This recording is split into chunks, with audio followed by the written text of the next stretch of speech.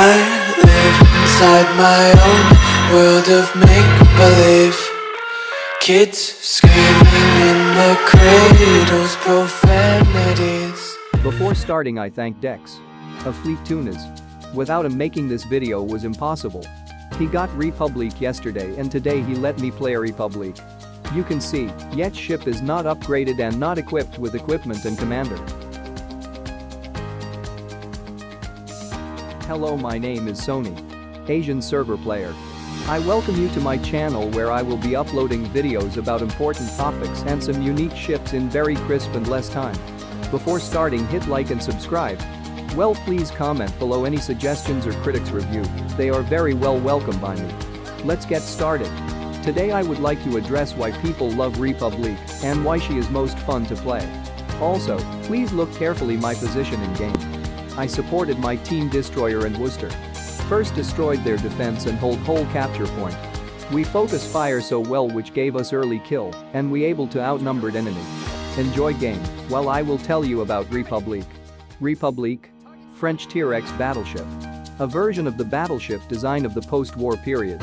Her main distinguishing features were very powerful AA guns and 431mm main battery guns, which were developed in France in the late 1930s. On paper, Repüblique has a fairly unique playstyle compared to that of the other Tier X battleships. She plays quite similarly to the previous ships in the French battleship line, so lessons learned in the previous ships will be useful with Repüblique. She is primarily a flanker, relying on her mobility and good accuracy to punish enemy broadsides from unexpected positions. Her AP shells have the best penetration characteristics in the game, up to 15 kilometers, and second to Yamato. Her AP shell, when coupled with her fast speed and good mobility, make Repüblique an excellent cruiser hunter. In addition to this excellent AP, it is worth noting that the high explosive shells on the Repüblique are also surprisingly effective, having the good fire chance second to the Tier 10 British battleship Conqueror of 18% and a very good E-alpha damage. However, it is more viable to fire the punishing AP shells and to use the HE shells only towards angled enemy battleships. The ability to mount a speed boost consumable and rapid reload, coupled that with fairly good turret arcs, means that she is able to run away from enemy ships angled while still firing at them. Now come to my personal opinion on ship is that Repüblique only has 8 431mm guns, which is, to be honest, not only decent. Yeah, the Kurfürst has 8 guns as well, but we all know that it should have been given 12. General dispersion on the guns is consistent for a battleship. I would put it between Yamato and Montana in terms of accuracy. But keep in mind that Repüblique is still a battleship, so dispersion shall still troll you. Secondary armament is very impressive, with both good range and damage, but maybe not German levels. The offensive capability of this ship, especially with only 8 main guns, is quite limited. If it wasn't for the reload booster 3. It would be very difficult. Repüblique's reload booster cuts the reload in half for like 3 salvos. So technically at one point Repüblique can put out 24 431mm shells in 30 seconds. That is terrifying. Especially against Crusy or caught broadside. Even BBs are not spared.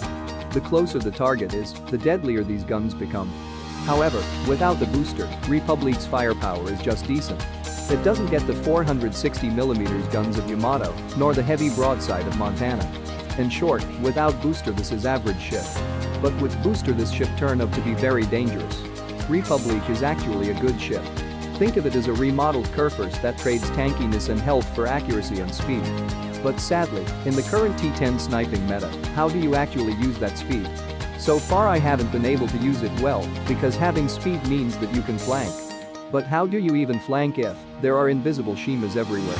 Shima can take you down in one reload, and your torpedo protection can't stop you to die.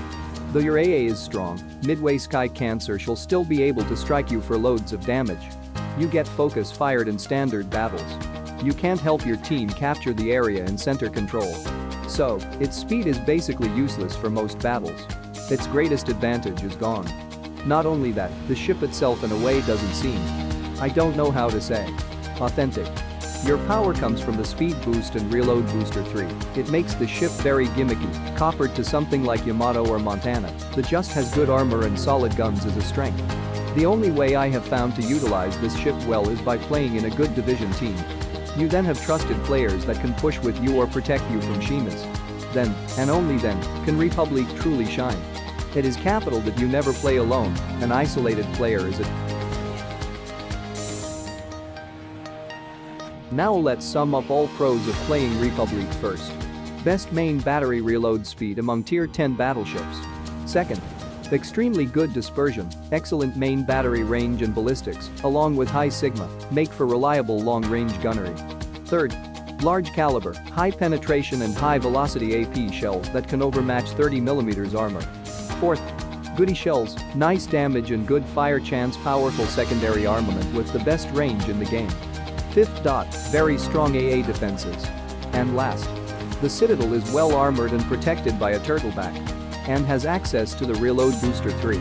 Thank you for watching this long. I hope you will like my remaining game. Please visit next time. Thanks if subscribed. Even not subscribed, thanks for watching. Have a good day.